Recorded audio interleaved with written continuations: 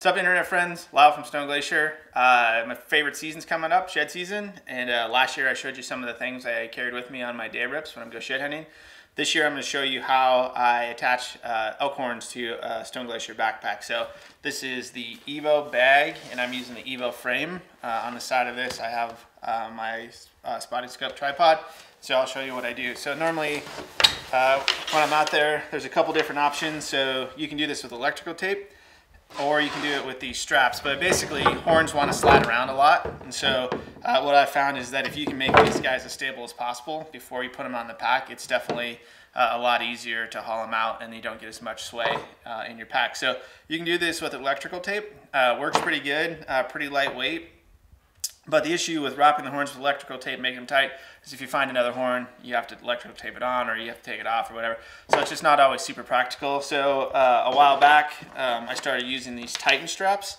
So these work really good. So I normally carry basically 4 of these. I carry these 2 shorter ones, and then there's these longer ones as well. So when you start to really find a lot of horns, these are kind of nice too. So what I'll do with these is basically just take the strap and find a spot where the horns kind of want to sit, and just tighten that sucker down.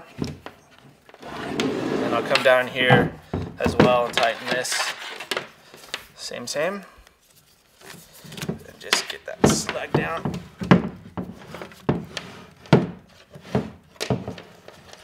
Once a fight. So, get a little tight. Don't let it beat you.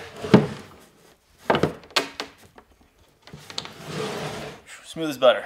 All right, so once you get those on there, basically you can see these are gonna be a lot tighter together. And that's just gonna make it ride a lot easier. They're not gonna slop around and flop around so much. So then on my bag, what I do is I make a couple of small modifications.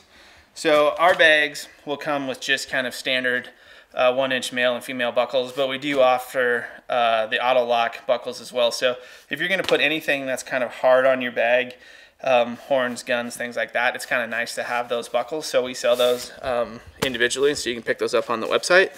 So what I do is I just replace the face and then the sides with those as well. Normally what I do is I just take those off, and I would loosen these up like so. And then I'll take my sheds,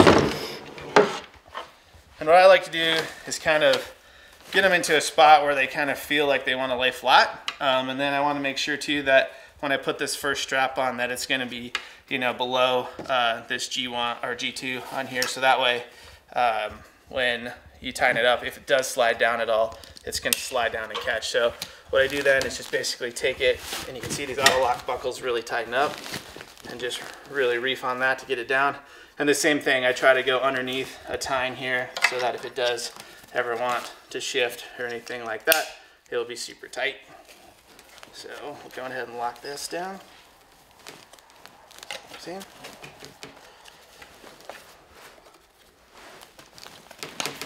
Alright, so you can see those are on there pretty good.